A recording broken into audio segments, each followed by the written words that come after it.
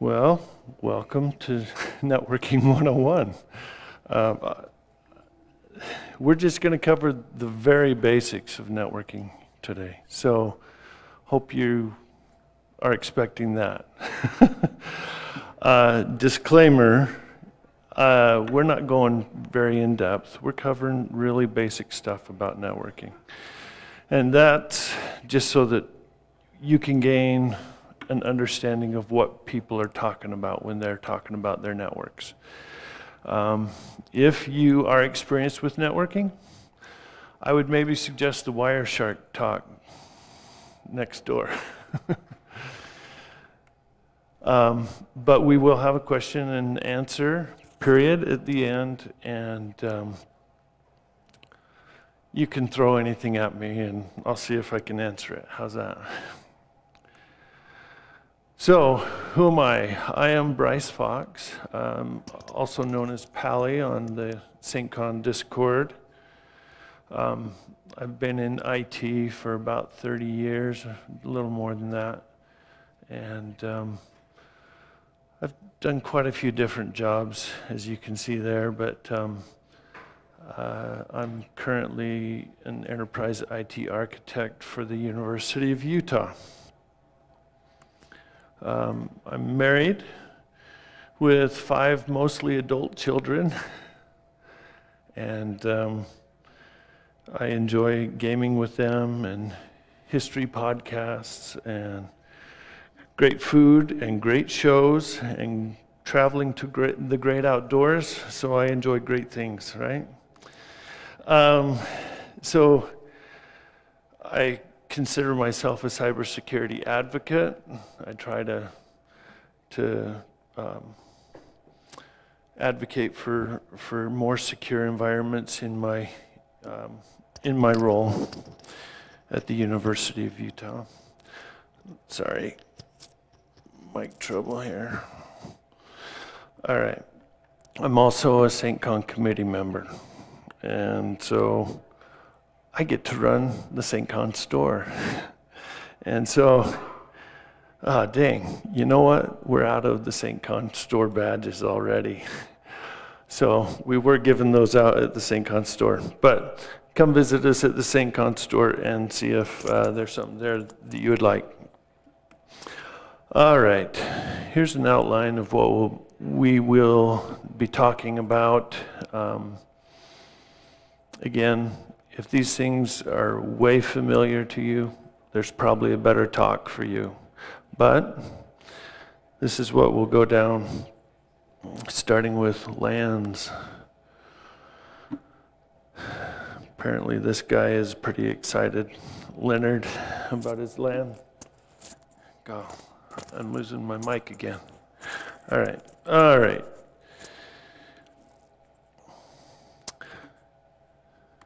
So, practicalities of local area networks. As an intro, LANs have evolved over time, and here we see an example of some different topologies for LANs. A star shape, a ring, a bus. One of the early networks that I worked on was a bus where everything was literally on the same coax cable and just connectors up to each computer off of that cable, just kind of a splice in.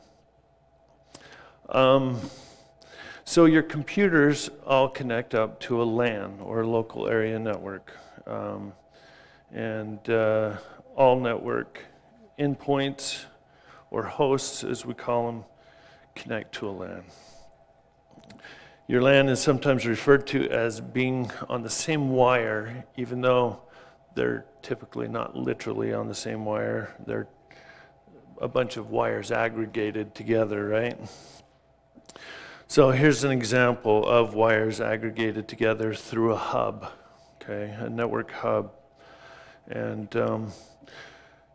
traditionally, a LAN shares a bridge domain and thus shared broadcast domain, and thus a shared collision domain. And that is, you know, those are terminology that you may find useful in conversations about networks or LANs. Bridge domains, broadcast domains, where traffic is sent to every host on a LAN, or a collision domain, which we don't hear much about collision domains anymore, and you'll see why here in a second. So this was true, all true about network hubs until they were replaced with network switches. And with a network hub, the traffic would talk all over the network. And so a collision on the network could happen within the hub. So, you know, one host tries to talk, another tries to talk. They both try to talk, but they run into each other. And so they couldn't cross-talk on the network. And so that collision domain was across all computers with a hub, where when we moved to switches, we were able to reduce that collision domain down to just the wire between the switch and the host.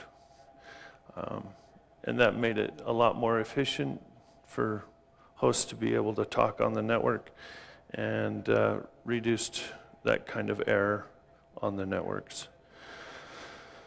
All right, so a bridge domain consists of all the hub or switch ports in the LAN.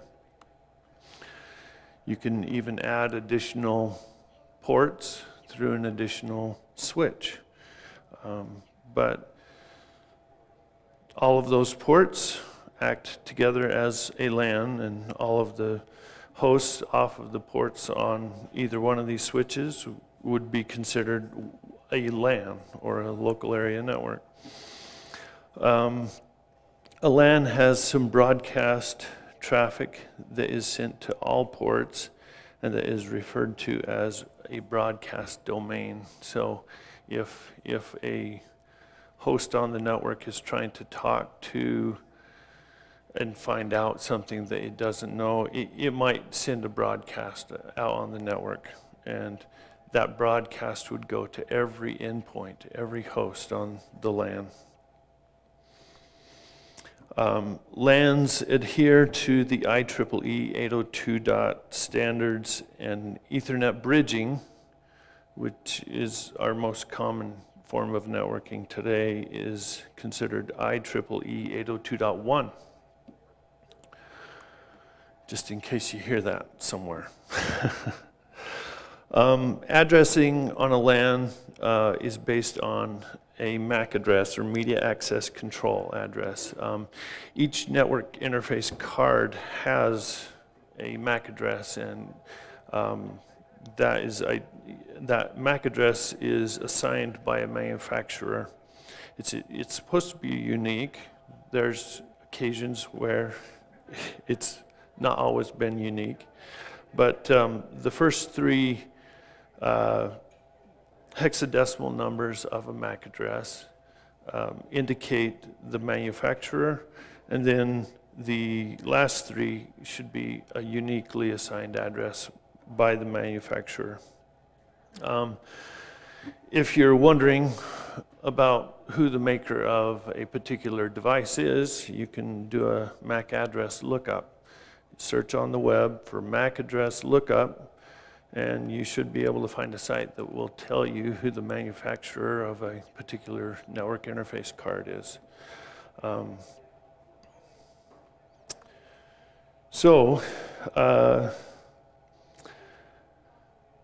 Computers on a network can communicate if they know each other's MAC address. At first, they don't. And they store MAC addresses in a table called an ARP table. They use a protocol called Address Resolution Protocol, which is ARP. And when they discover a MAC address that's on their LAN, they will deposit that in their ARP table to, hey, I might reference this again, I might use it again, I might talk to them again.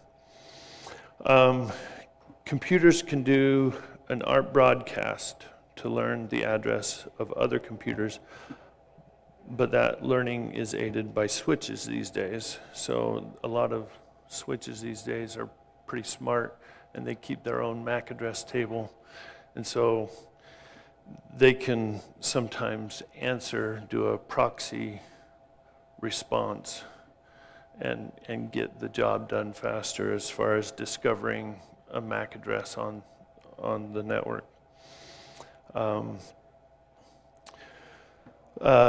So for ARP to truly be effective, it needs to have a name or an IP address or internetworking protocol address assigned to it.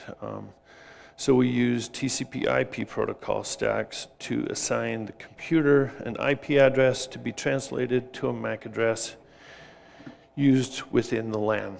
And so here's an example of what ARP looks like, how it might work. So in this case, system A is saying, it's sending out a broadcast onto the network, and it says, I'm looking for something, I'm looking for the physical address or the MAC address of a node with an IP address of 141.23.56.23. And so in the example you see there, this broadcast would go to all of the computers on the LAN. System B would hear the broadcast, and that system, that host, would respond. And they would say, the node physical address is, and their MAC address. So, and they know that because they own that address. They have that address assigned to them. So, all right. So there's a thing called VLANs, and we've heard of virtualization in our world today, and virtualization applies to LANs as well.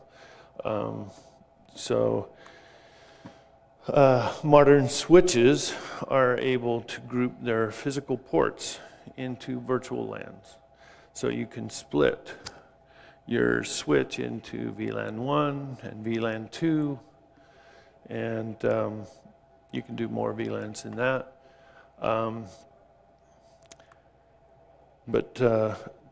A switch then carries multiple VLANs or broadcast domains, so that in that way you separate the broadcast domains into two in this case, or however many VLANs you set up.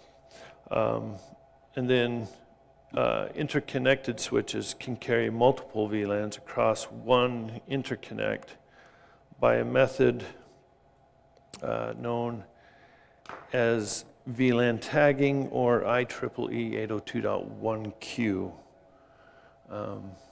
Sometimes it's referred to as a trunk, or a VLAN trunk, or a tagging trunk.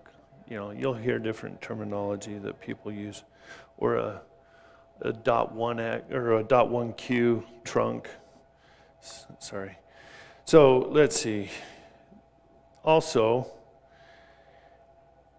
between the two switches in this diagram, you can see that both switches can carry both VLANs. So you can have ports on one switch that are serving VLAN 1, but then also on a remote switch, another switch in another room on another floor of the building or something that serves that same VLAN.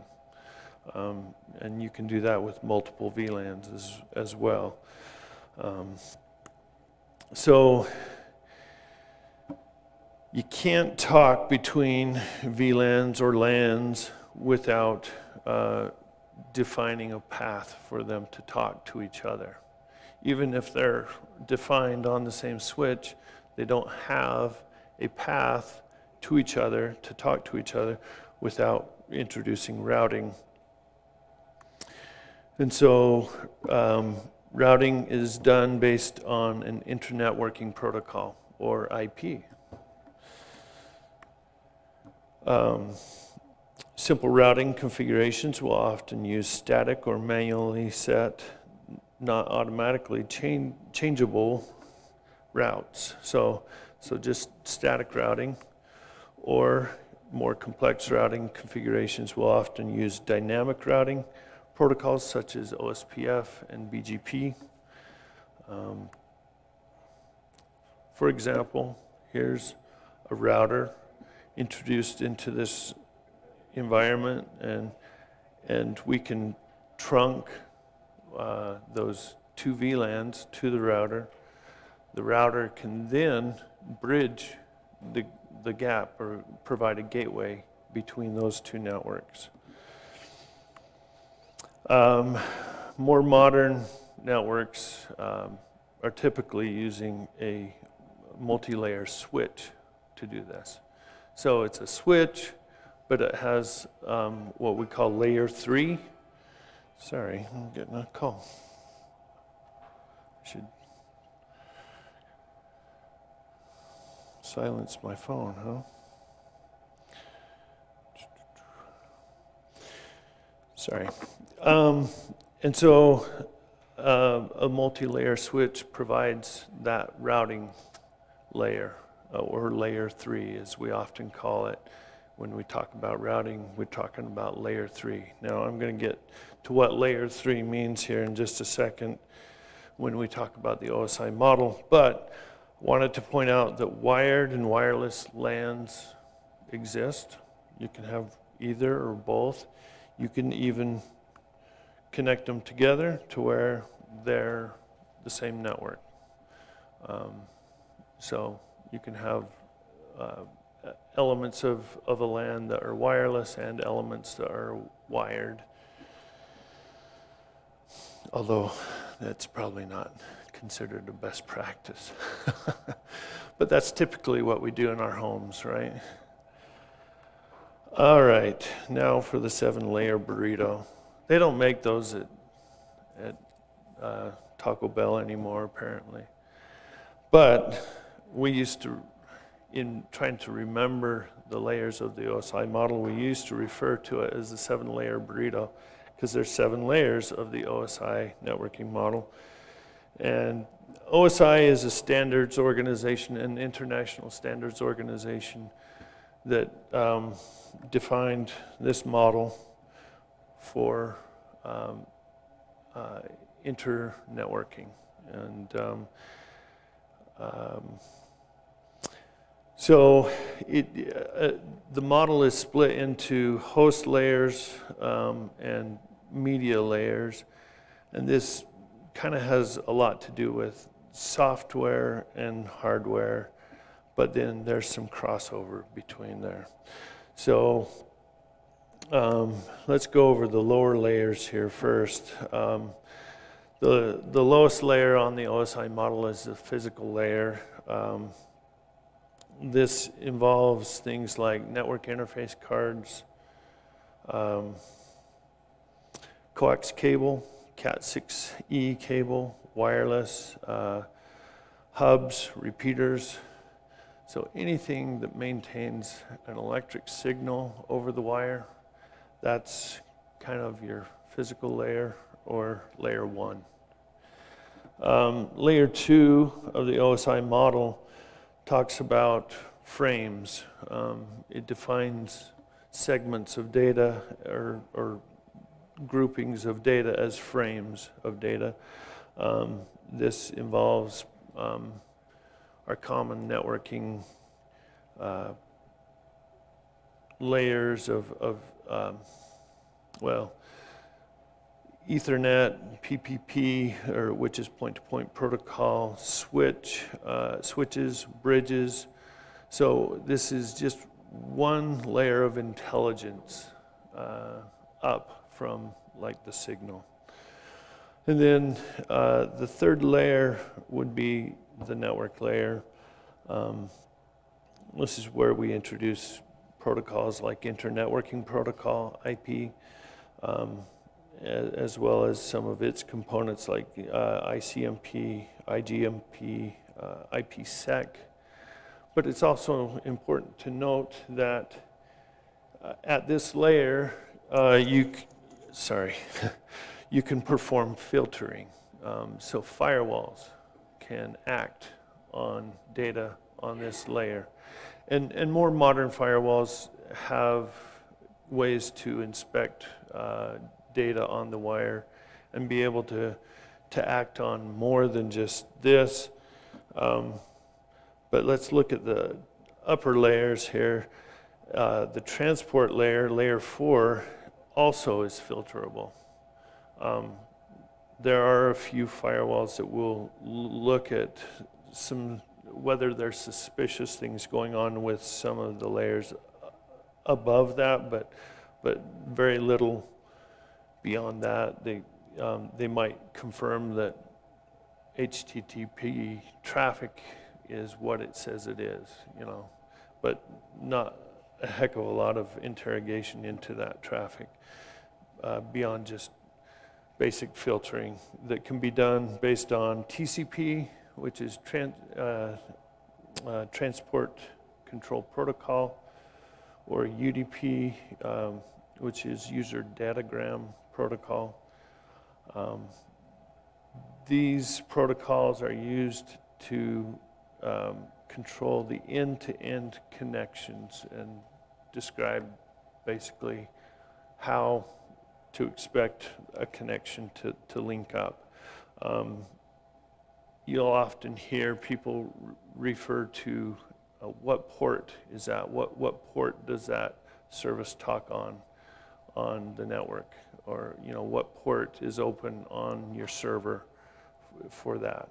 And we're talking about TCP and UDP ports when we're talking about that. Those ports are just numbers that describe basically what protocol you're talking, and again, filtering can be based on those ports. So it's often important to know, if you're running a service on a server, what those ports are, so that you know how to tell someone who manages the firewall, hey, I need this port open and I need this port open because my server is listening on those ports. So layer 5, the session layer, sync and send to port, APIs, sockets, WinSock. The presentation layer is layer 6.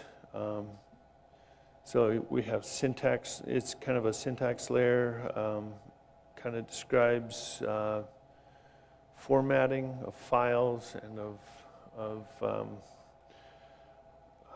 encryption, things like that. And then 7 is the application layer. It's the end user layer. It's kind of what the end user sees when they're looking at their computer screen is layer 7, or the application layer. All right. So if we combine them, that's kind of what it looks like there.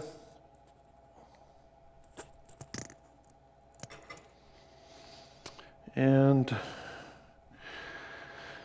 the OSI model is a theoretical model. It's kind of the du jour standard, but the de facto standard in our day is the TCP/IP model. And right next to it there, I've put the TCP/IP model, which in a lot of ways kind of groups the session, presentation, and application layers into one layer, because they kind of get mixed around. And really all of that is handled by software. So the programmers of the software can kind of define how that all happens there. And really that involves the packaging of data to be transported, things like that. The transport layer, again, we're dealing with TCP and UDP. When we look at the far right there is the implementation, the TCP IP stack. Every computer that is on the internet or your local area network typically will have an IP address and will be running a TCP IP stack. And then you can see in the stack there's some different elements of how it's implemented. In the application area we see some different applications that are defined there, and like I said, the different layers, the session, presentation, and application could be handled all together in one process or separately and layered, depending on how the programmers wrote software. But then when we get down to TCP and UDP, that kind of defines how that transport between hosts is going to work. And then there's, down in the physical and data link layers, we've got Ethernet, which is probably our most common form of network these days, and then token ring, which is totally obsolete, and ATM, which is pretty darn obsolete, which we don't have very many ATM networks around these days, I don't think. I hope not. And then frame relay as well, although I think there are still a few frame relay connections around. This is kind of how the OSI stack works. So you have computer A has their own stack, and the application, the software, builds data files and formats them and encrypts them at the layers 5, 6, and 7, and readies them, packages them for transport. And then those packages get called segments at the transport layer. And if you were in the Wireshark class next door, you would maybe talk about, oh, I see the network segments, or I see at the next layer down, the network layer, the packets. They talk about packet captures and capturing the data on the wire. But this model is how the data is prepared and then passed down the stack all the way down through packets, frames at the data link layer, and then bits at the physical layer. And at the physical layer, it's just signals. It's just electrical signals, ones and zeros passing on the wire. And then when it gets to the other end, computer B, it passes back up the stack. So those physical ones and zeros are converted back to frames, and then to packets, and then to segments, and then eventually processed by software to determine how to decode it and ingest the data. So that's kind of how it's envisioned that the OSI model works. So, I don't know how many of you are techies in here, but I'm a techie, and I sometimes get frustrated when everyone's asking me questions, but that's kind of a funny meme I found, just to lighten the mood. So, next we're going to talk about IPv4 CIDR block notation. IPv4 is what most IP addresses that we're familiar with are based on these days. Even though IPv6 exists and is in pretty high use, mainly in China, but some of the big carriers use it as a transport for their backbones. But we're going to focus on IPv4 because that's what's most familiar on your LAN, on your local area network. So here's an example of an IP address. In fact, this is a Dixie College IP address. So 144.38.112.14, and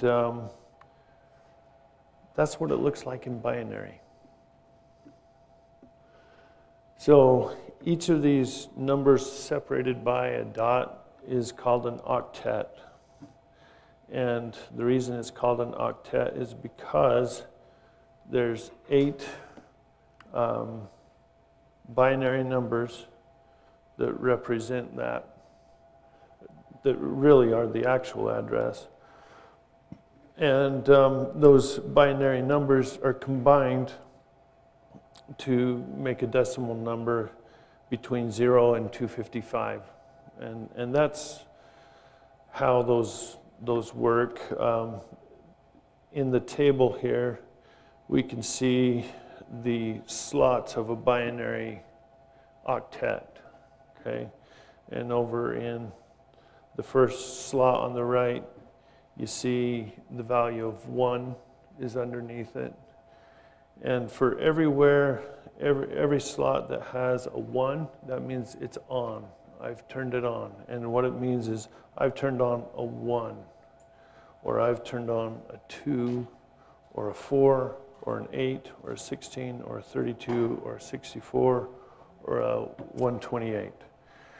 And if you added all those numbers up, it'd add up to 255. But for instance, in the rows below, we have a 110101000 as the binary address. But that means that I'm adding up a 128, a 64, a 16, a 4, and those other spaces, those other zeros, mean that they're 0. They're not present. We're not calling for them. So when you add that up, you get the number 212, which is, in this case, the third octet of this IP address, 144.38.112.14. So, in IP addressing, there's a concept called subnet masks, and if you've ever defined your IP address for a server or for a workstation, you probably know that you needed to define the subnet mask. And what it does is it provides a way to set the boundaries of what the network address is and what are the valid host addresses within a network. And so here, for instance, a 255.255.255.0 as a subnet mask means that the first 3 octets, which are completely 1s in binary, right? That means 255, right? So those are the first 3 octets. And then where we see zeros after that, or a lower number than 255, we know that that's where the boundary is. And so in a network like what we're depicting here, you would be able to have up to 254 addresses or so in a single network. A network that is called 144.38.212. That's kind of the network address. And then the end portion there is the hosts. So, in the early days of IP addressing, there was what we called classful networks. And classful networks were defined by a range of numbers in the first octet of the IP address. And here we can see in this table a Class A network would be from 0 to 127 and would have a subnet mask. A subnet mask of 255.0.0.0. And then down the line you can see the definitions of where those boundaries of Class A, Class B, and Class C networks were. And what that did is it said, okay, the only valid subnet mask that you can use within that class is this. And so for a Class A, it was 255.0.0.0. And in a Class B, it was 2 octets of 255s and 0.0. And in a Class C, it was 3 255s and a .0. So also, if we consider that in the form of binary, there's the binary numbers. And those are the only valid binary numbers for those classes. And you can see the bits that are represented there. The Class A was represented by an 8-bit mask. A Class B was represented by a 16-bit mask, and a Class C by a 24-bit mask. And when I say bits, that's how many numbers are, how many binary numbers are used in the definition of the network, not the hosts, okay? The definition of the network is the bits of the network portion. So this kind of was a waste of addressing space, and they were finding, okay, we need more addresses. And so they introduced what they call CIDR, CIDR, or classless interdomain routing. Sometimes we refer to this notation system as variable length subnet masking. And so no longer did classes mean anything. Out of a Class A, you could break up your networks to whatever size you wanted to based on just defining what the bit boundary was. And you could define them as low as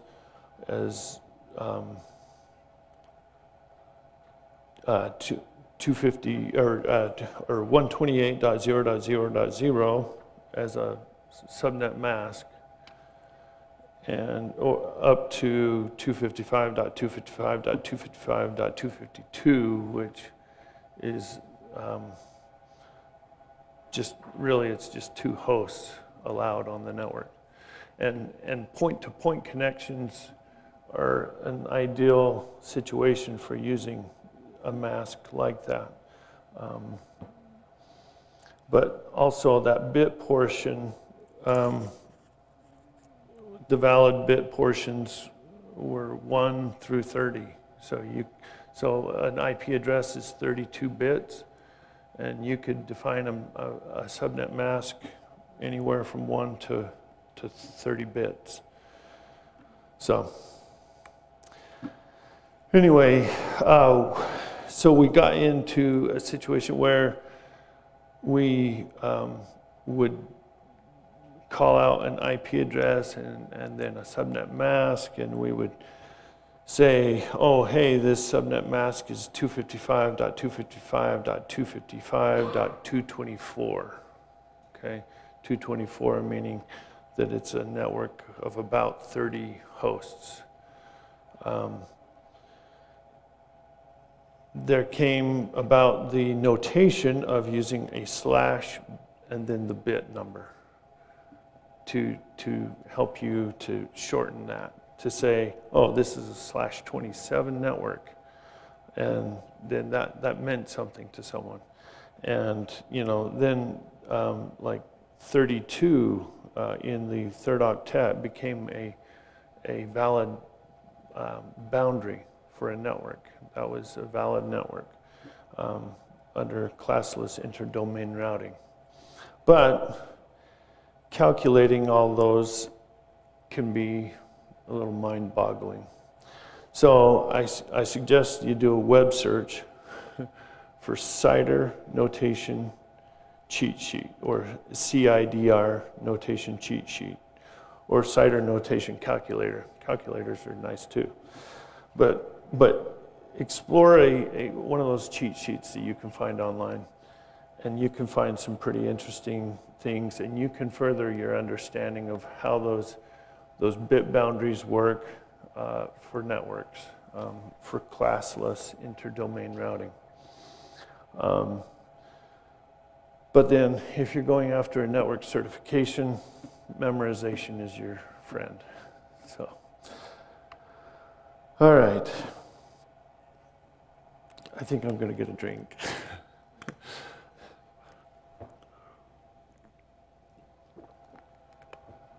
I thought that was a funny one.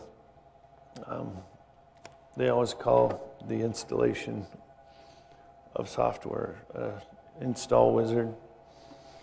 So please wait for the wizard to install the software. Okay.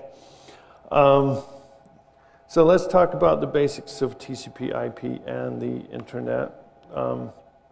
First of all,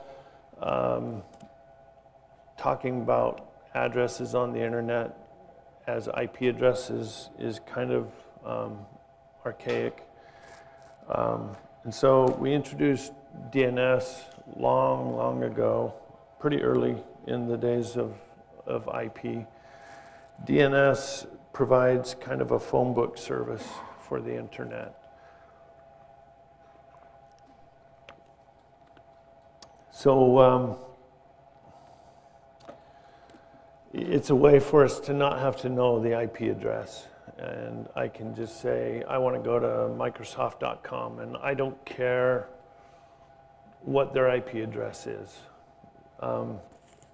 And if I put that into my browser and go there, it will translate that for me. And so all of our computers have DNS. They use a DNS server to be able to tell our computers back, oh, okay, the name you asked for was this. Okay, this is the IP address that you want to connect to get that.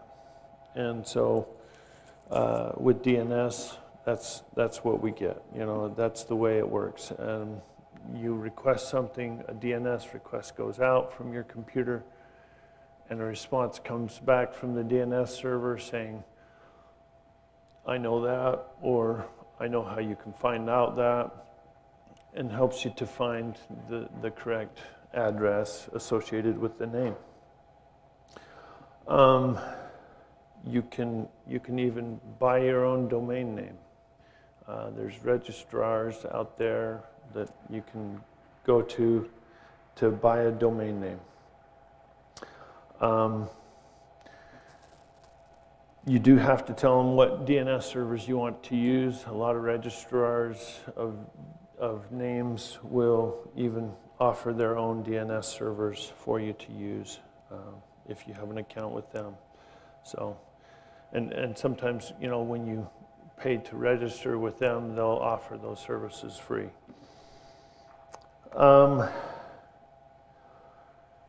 TCP and UDP.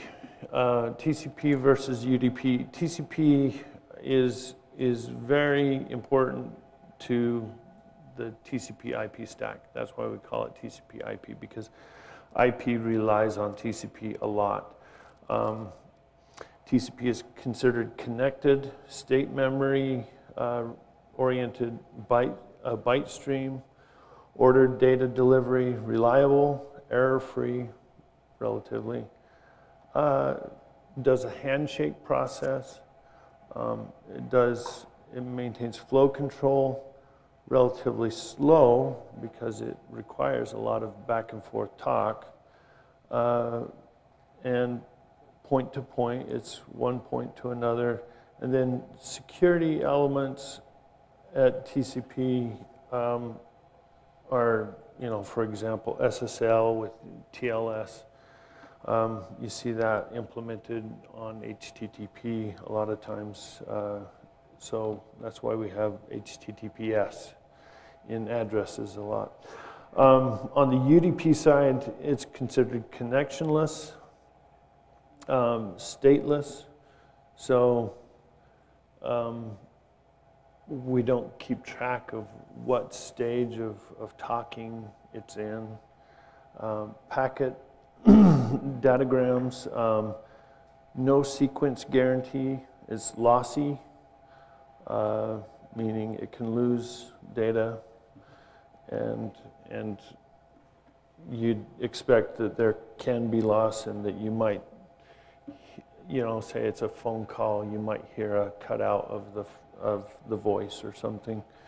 Error packets discarded, no handshakes, no flow control, relatively fast, supports multicast, security is done with DTLS, which actually kind of adds some elements of sequencing and flow control. So this is a picture depicting kind of how that works. With TCP, you have a conversation that starts with a request to ask for something and an acknowledgement back. So they call it a SYN. A SYN ACK is an acknowledgement, and then an ACK is an acknowledgement that I got the connection. I got the acknowledgement back. And once that process that handshake is done, then with TCP, both the server and the client in this case know that they can just continue carrying on a conversation on that port. In the case of UDP, a request is sent, a response is sent back, and just keeps sending the response and doesn't have any acknowledgement of whether it's received, whether that data is ingested or anything. If we implement controls, we have to do it up in the application layer of the OSI model or the TCP IP model. That's where you would perform your software would have to perform your error checking and things like that, rather than the protocol doing error checking and handshake and things like that, and flow control. All right, so real quick, we're gonna just briefly talk about routing and autonomous systems. IP routing is based on publicly known IP address assignments. Whatever organization you belong to has typically an assignment of addresses for you to use. Sometimes there's sub-assignments from an ISP where you just are using a couple of their IP addresses. You are supposed to route only IP addresses assigned to your organization, apparently. I don't know. I think some hackers do try to route other addresses. But autonomous system numbers, there's a registry of numbers that is used to determine whether it's a valid request to route IP addresses. And autonomous system numbers, they used to be, you could look them up publicly, but they've kind of hidden them a little bit more to try to help prevent spoofing of addressing. But we're going to see if we can go to a quick demonstration of how to use ARIN.net. ARIN in America is the registry for IP addresses. For instance, I can go to ARIN.net and I can, oops, oh, go. My SAINTCON connection is gone.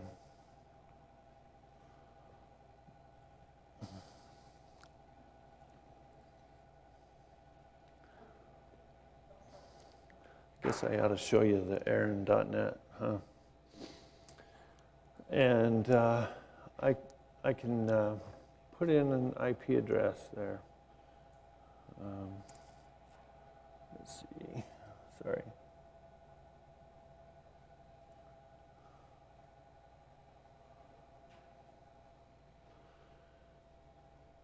For instance, I'll put in an IP address from the University of Utah. Trying to see.